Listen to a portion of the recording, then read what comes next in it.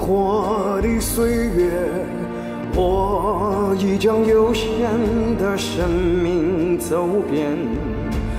我要把壮志高悬，照耀平凡。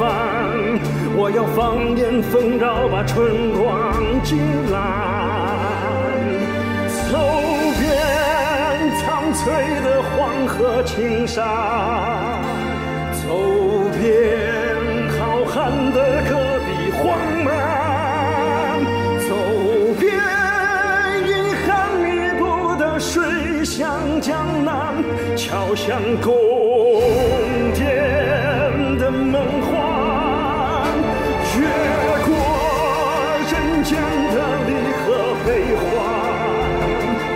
越过成败的记录神传，越过世俗轮回的人或天灾，抵达无尽的遥远，遥远无边无尽的遥远。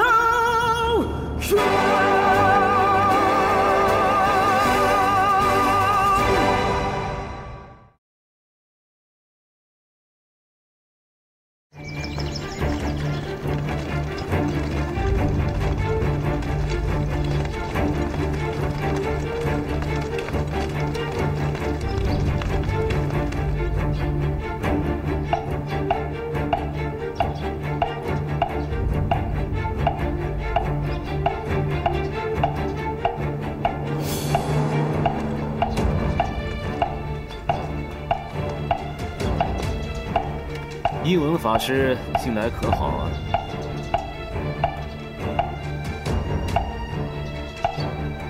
你父皇为何不来？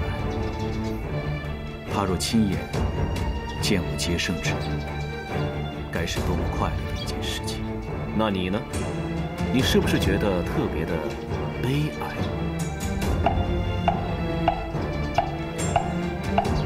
万物皆空，万事随之。英文接旨。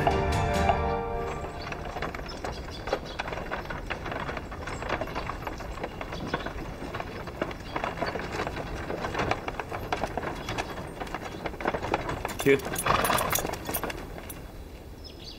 姨娘，高旭的天策位在里面，我们还进去吗？进去吧。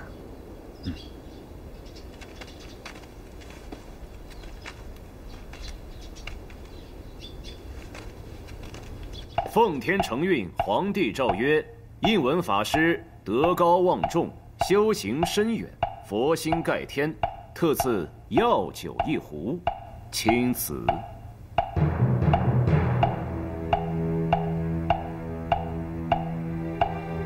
英文法师为何不起来接旨呀？待我诵完这段经。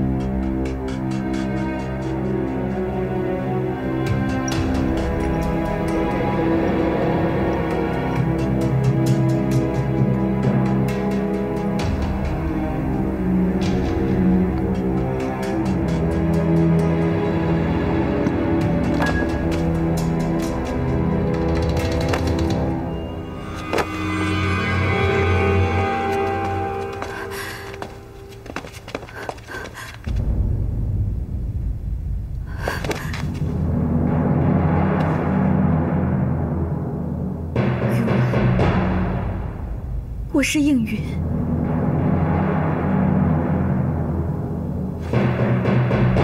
给他喝了什么？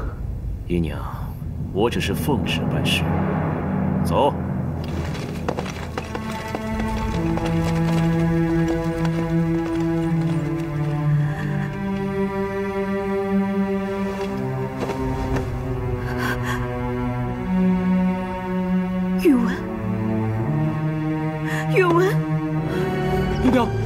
姨娘，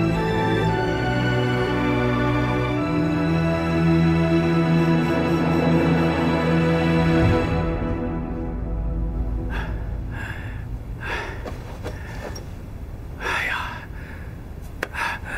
我佛慈悲，药到病除。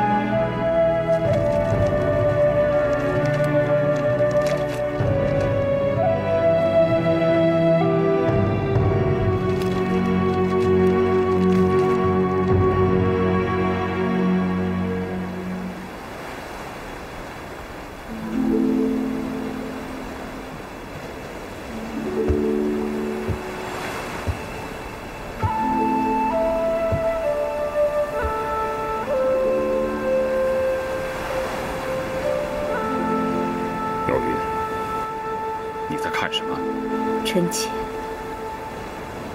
再看这滔滔江水，最是看不够，一泻千里，奔流到海，留不住，斩不断，一任自由，不可羁绊。皇上，你可曾看见这滔滔江水，很快就将祭奠我姐姐的前旨全都吞没了，把哀伤也都吞没了，什么都没留下。妙云，你又在伤情了。古人说，最是无情长江水，而依朕看，这长江水滔滔，倒是对朕很有情意。是吗？还记得，朕是在长江之南对你一见钟情，难舍难分；又是在长江之北和你一夜夫妻，于是结缘永远。这江水对朕来说，倒是我们缘分的见证。可是我说，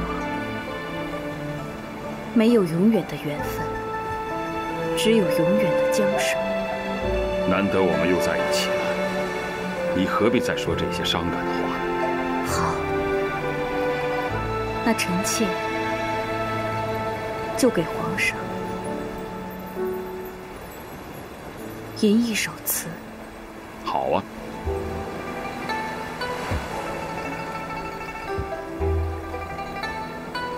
琴瑟瑟，江昏昏，波涛难平。远望宫墙见花红，莫道高处有风光。寒碧衣衫，妙云，醉孤你不要再吟了。听得朕都恍惚了。这是不祥的征兆。不是征兆，而是即将要发生的。皇上，今日妙云上的这条船，能够陪着姐姐的灵柩走过这一程，已经心满意足。妙云不可能陪着皇上北上，去做你的皇后，更不可能再回到那深不可测的皇家墙院里去回忆那些触目惊心的往事。还有，我也绝对不会把我的孩子生在那阴森可怕的皇家世界里。那你想怎么样？皇上，你说过，天涯海角都是你大明天子的江山。我一个小小的徐妙云，又无计可逃。但是有一个地方，你却管不着。你要去哪里？妙云，朕不能没有你啊！妙云，朕是皇上，可以拥有一切，可是没有你，朕活着还有什么意思啊？不，你不可能拥有一切，至少你不能拥有我和我腹中的孩子。不，这孩子是朕的，你把他生下来，朕会好好的爱他的。晚了，已经晚了。为什么？因为你始终也容不得一个见闻，因为我亲眼看见你赐给见闻的毒酒。他是一个好人，一个善良的人，没有你强大，却比你高尚。他不能与你抗争，只能怀着一颗善良的心，任你摆布。但是我徐妙云绝不会任你摆布，我要带着我的孩子离开你。呵呵，朱棣，我终于看到你害怕了。不，你不能这样离开我！不要过来，不要过来！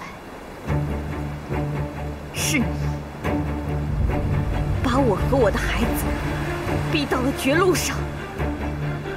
不，妙云，你千万不要这样做。妙云，你就不能回头吗？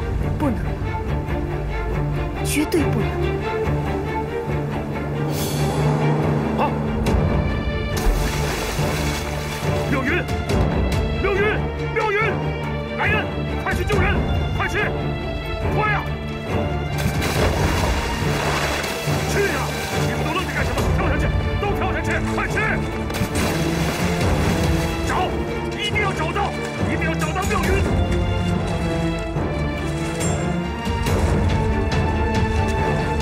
快找！快找！找！找！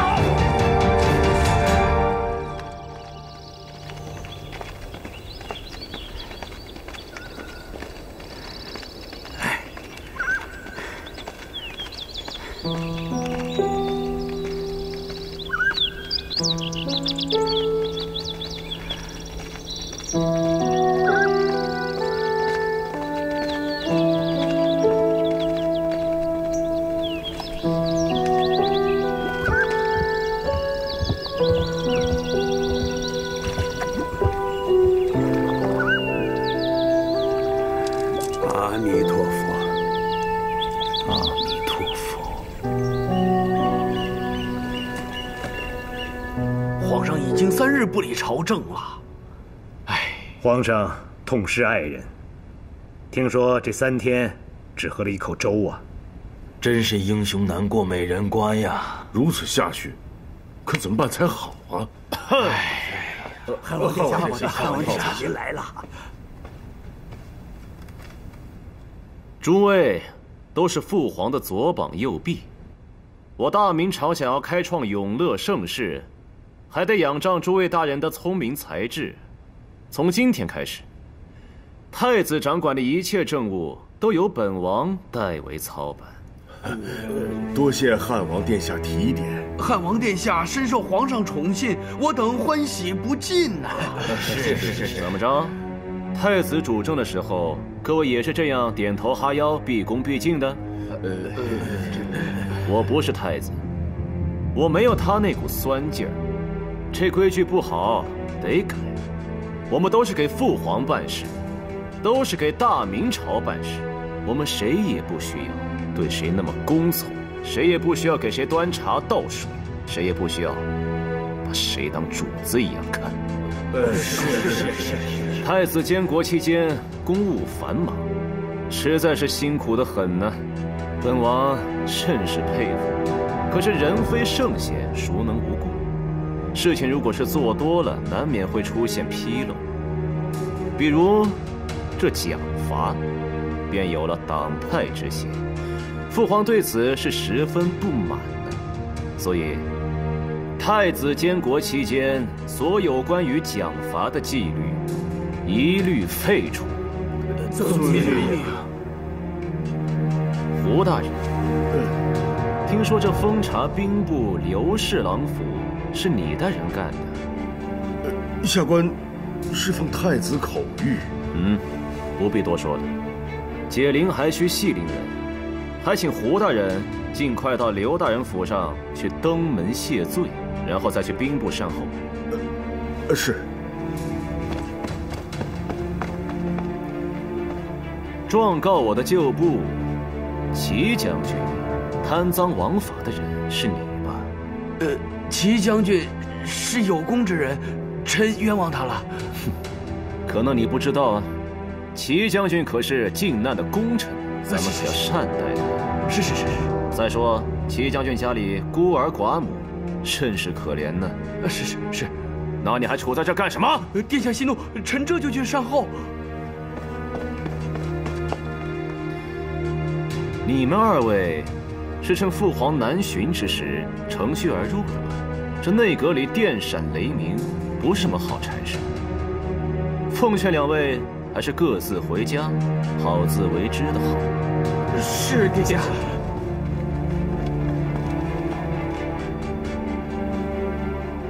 瞧，这不是内阁首辅谢大人吗？高旭初来乍到，还望谢大人多多指点。微臣见过汉王殿下。谢大人，本王刚才处置的妥不妥当？妥。今天父皇肯定不会来了，你们手上还有什么奏折，赶紧拿上来。要是没什么大事的话，咱们就暂时这么决定吧。但是啊，殿下国家大事都由汉王说了算，可他一介武夫，什么都不懂。四川蝗灾，大批饥民涌入，几处乡镇发生哄抢，他居然下令带兵绞杀。还有修缮运河资金有一个大缺口，他居然提议采用苛税压榨百姓，你说这荒唐不荒唐？皇上若是再不理政，恐怕大明危矣。要不是谢大人怂恿太子犯糊涂，岂容汉王主政？大师所言何意？谢大人天生一副好脑子，聪慧过人。如果用对了地方，则是大明之幸事；如果用在结党营私、旁门左道上，不仅害人，也害了自己呀。大师，我实话跟你说吧，我是中了他们的奸计。别说了，皇上不想知道，我也不想知道。贫僧这就去把皇上请出宫。大明朝不能没有永乐大帝呀！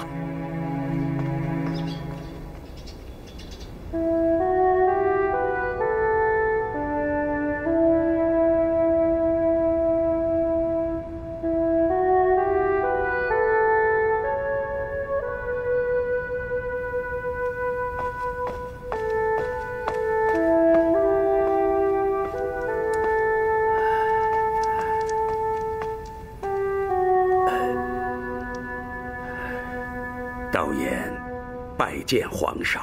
你来了。不知皇上打算还要在这里待多久？妙云不在了，朕什么心思都没有了。皇上废除旧制，推行新政，造福百姓，开创永乐盛世，派郑和南下西洋，做开天辟地之举，令谢晋修书，集数千年中华文化之典。如此雄心勃勃，就是想干一番大事业，立志于使大明王朝繁荣昌盛，国富民强，崛起于世界之巅。皇上将会是历史上难遇的千古一帝。但是，难道皇上的满腔热血就因为一个女人烟消云散了吗？好了，别说了。皇上为了一个女人把自己囚禁在此，那能不能为了一个男人幡然醒悟，走出痛苦，重回朝堂，完成自己未尽之志呢？什么男人呢？这个男人就是皇上秘密下旨毒杀的朱允炆。你是怎么知道的？朱允炆没有杀，贫僧给他找来了解药，救了他一命。什么？在皇上痛苦的这段时间，贫僧将他带离了京师城，带离了禁卫军的包围圈，带离了皇上的手掌心。大胆！导演，你知不知道你这样做坏了朕的大事？如果朱允炆他还清醒的话，那他起兵还是会有很多人来响应的。到那时朝廷一乱，生灵涂炭，你让朕怎么把大明朝带往盛世？皇上多虑了，云妃娘娘的离世，让他对尘世了无牵挂，真正的皈依我佛。皇上，贫僧受天下百姓之托，请求皇上早日恢复龙体。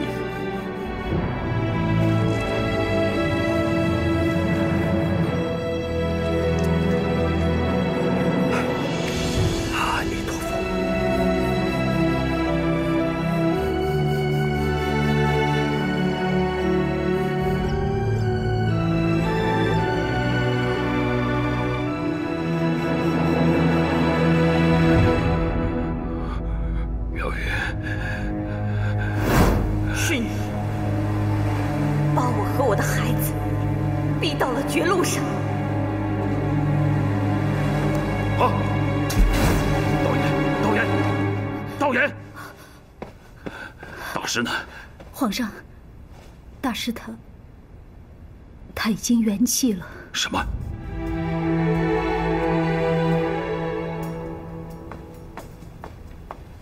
皇上，皇上，皇上，我去御膳房给您熬一点安神的汤。去吧。什么事？皇上，这是大臣们的奏折。奏什么呀？弹劾汉王朱高煦。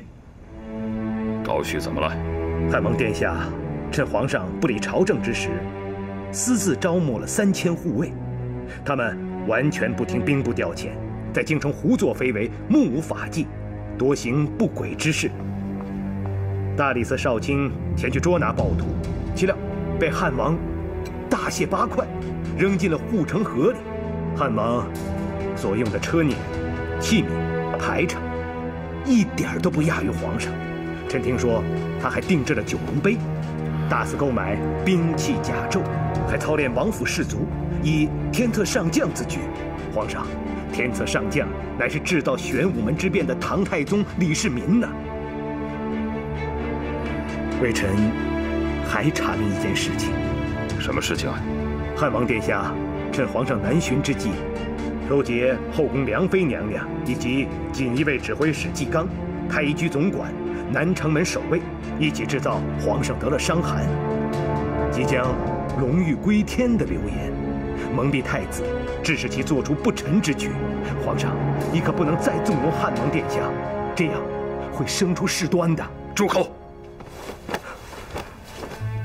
谢晋，你大明第一才子自诩，为何如此愚蠢？你一天到晚想着如何离间朕的父子骨肉之情，你是何居心？难道你真的想让朕变成孤家寡人，让天下人都来耻笑朕自家兄弟相残，父子相逼，让大明朝再度陷入混乱吗？皇上，臣说的句句属实啊！朕知道句句属实，可你让朕怎么做啊？下旨把朕的二皇子杀掉吗？高炽本性纯良老实，就是因为天天跟你在一起，被你蛊惑，差点做了谋逆之事。别以为你们几个内阁结党营私、贪赃枉法的那些破事儿，朕不知道。皇上，微臣心系大明，绝无私心，请皇上明鉴。你不要再说了。等大典修好之后，你马上离开京城，去广西布政司当参议吧。至于高旭，他是朕的儿子，那是朕的家事，朕管得了。出去。是。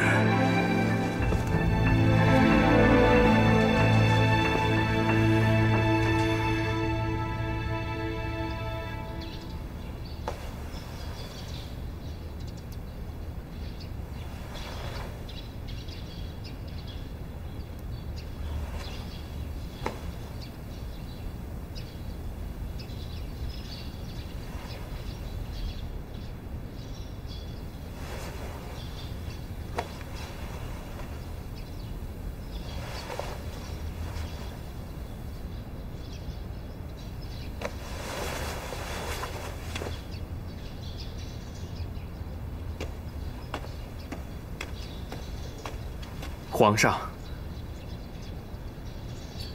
这里就是你师父圆寂的地方吧？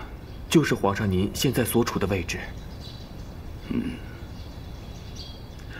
追封道衍大师姚广孝，推诚辅国，协谋宣立文臣，特进荣禄大夫，上柱国，荣国公。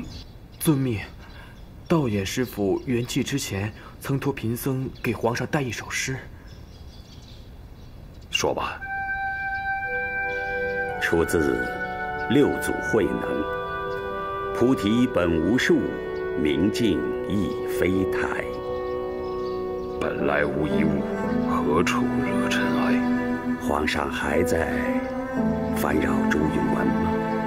朕不知道。皇上只要能够成为一代明君，开创永乐盛世，让老百姓过上安居乐业的日子，不出1年半载，天下的臣子庶民都会歌颂皇上的丰功伟绩，藩邦诸国也会臣服于天朝大命。得民心者得天下。就算再有100个朱允炆，试问世间，谁还愿意为他摇旗呐喊？大师所言极是。下面这句话是关于云妃娘娘的。大师请讲。皇上知道4大金刚手里的宝剑是用来干什么的吗？朕不知道。南方增长天王面目狰狞，通身青色，手执无情宝剑，一斩光阴，2斩世间情爱。对于佛界诸神来说，世间一切皆为苦海。既然是痛苦汇集的大海，不管能不能靠岸，在此岸难，往彼岸也许更难。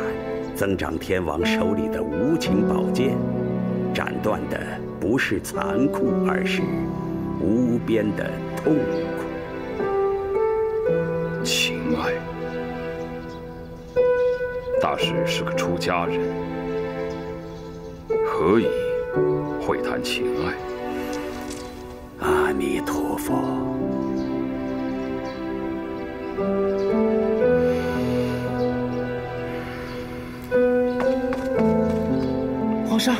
么了？北疆出事了，太子、汉王正在宫里等您呢。告诉他们，朕要御驾亲征，让他们着手准备。是。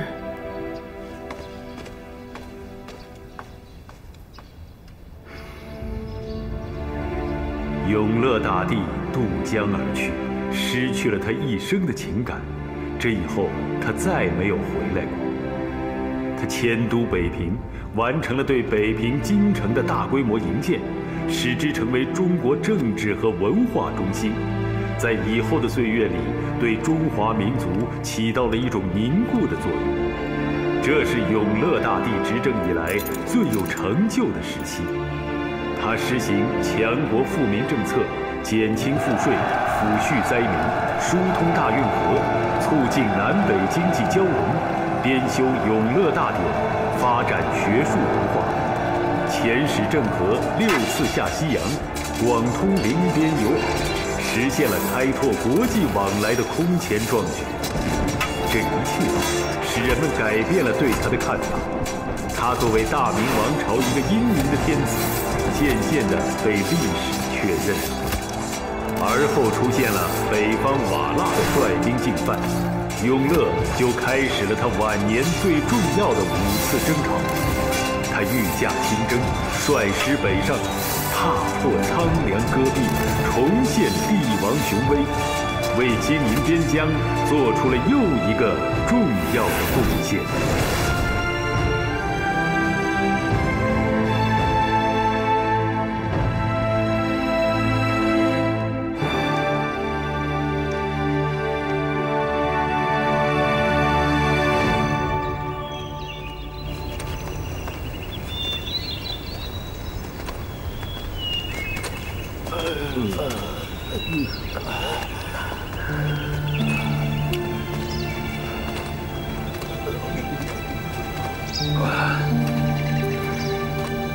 振作一点啊！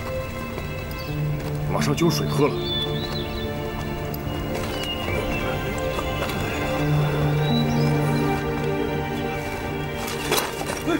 兄弟，皇上，我们又有一个兄弟倒下了。父皇，如果我们再走不出去的话，会有更多的兄弟死亡。让将士们原地休息。是。原地休息。高燧，快派人分批去找水源。儿臣遵命。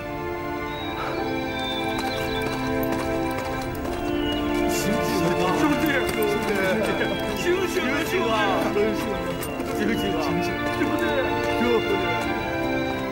将士们，你们听我号令，我们一定可以走出去，找到水源。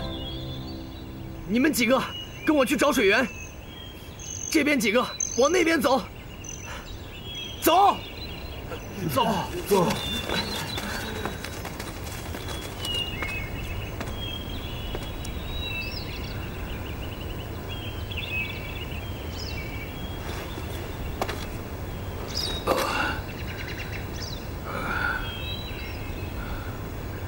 阿弥陀佛。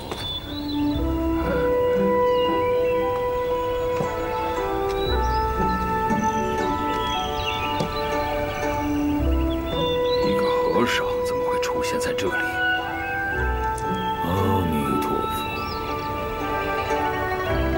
老衲是个游僧，四方为家，不论严冬酷夏，不论高山荒野。流水阔岸，天如我，天乃归大。你是哪里的游僧？只知来处，不知去处。老衲不计承诺，不认乡村，走到哪儿便是哪儿。你，朕好像在哪里见过。老衲也仿佛在哪里见过你。你是何处的将领啊？朕是朱棣。怎么，很吃惊啊？阿弥陀佛，您乃一朝天子，当今圣上，老衲能够见到你，自然吃惊。朕想询问一下，你在这方圆四周游动，是否知道这附近哪里有水源？朕带着兵士在这里迷路了，如果找不到水源，我们可能都会葬身此地啊！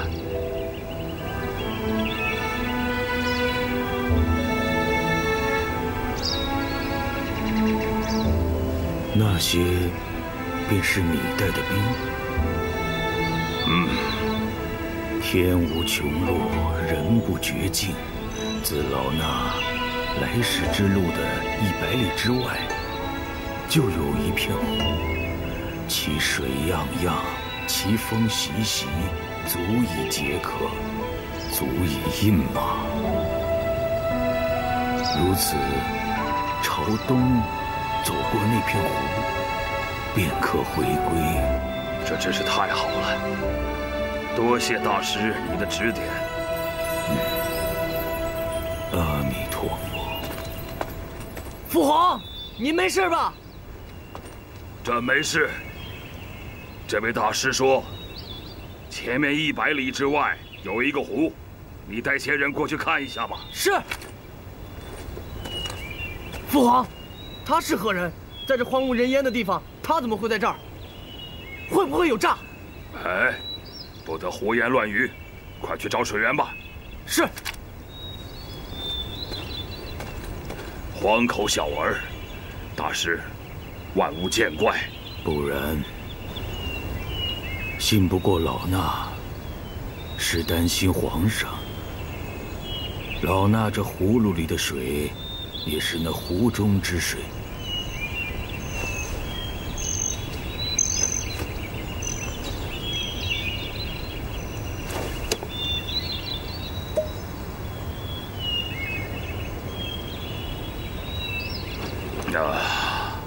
好，舒服，痛快，哈哈哈！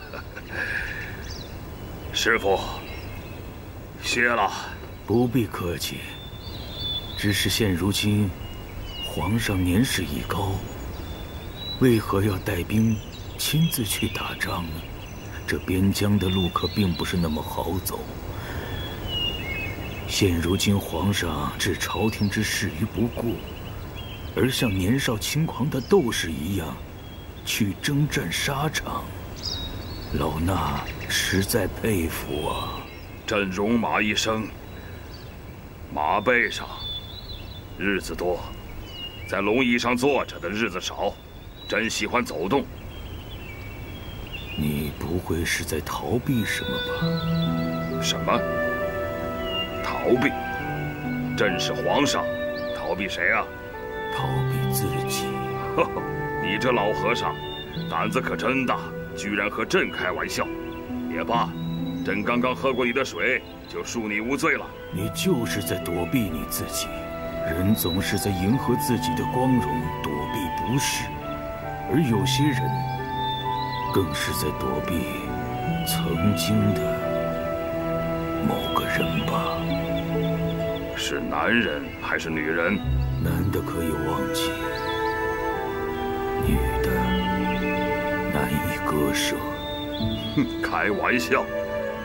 难道朕率兵出征是为了逃避一个女人吗？朕这么做是为了大明江山。你的儿子征战北方，足以驰骋千里。你一个皇帝，为何要受如此之苦？风尘仆仆，几生死，多悲伤！不能犯事，常有绝路。你何必要遭这份苦？你为何如此糟蹋自己呀？朕这是为了展现雄威。你的雄威，威震四海，天下谁人不知，谁人不晓？只是为此，在遮盖自己的丑陋。你究竟是谁？老衲只是一个和尚，皇上何必如此惊慌？老衲告辞。等等，朕想向你打听一下，认不认识一个游僧，他叫建文啊，不，他叫应文。天下游僧很多，四海为家，不问来处，辞别时又不问去何方。他是朕的亲侄子，原来是坐在龙椅上的，被朕赶了下来。朕一直在想念他，他一个文弱书生，如何能游走天下？老衲之前也是一介书生，现在不还是照样云游四海吗？他跟你可不一样，他曾是皇帝，若落得如此境地，心中一定有所不甘。出家之人，万物皆空，四海为家，皇上至高，可是也高不过心中的佛。皇上保重，老衲告辞。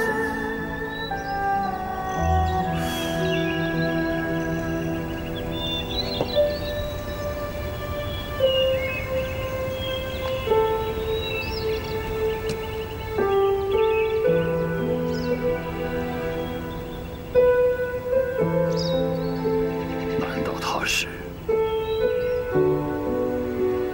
简文？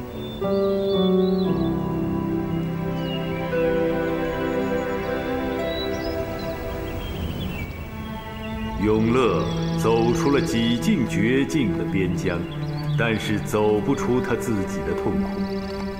就在这次北征回师的途中，突然病死在榆木川，在位22年，享年65岁。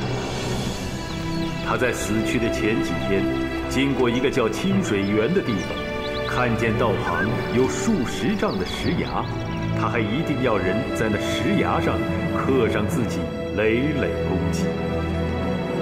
他死后，因在途中暂不发丧，躺在一口用锡做成的棺材里，再在华盖高车，穿城越镇，隆隆而过，倾听百姓们的欢呼，一直到了威海，由太子太孙们接着，才正式发丧天下。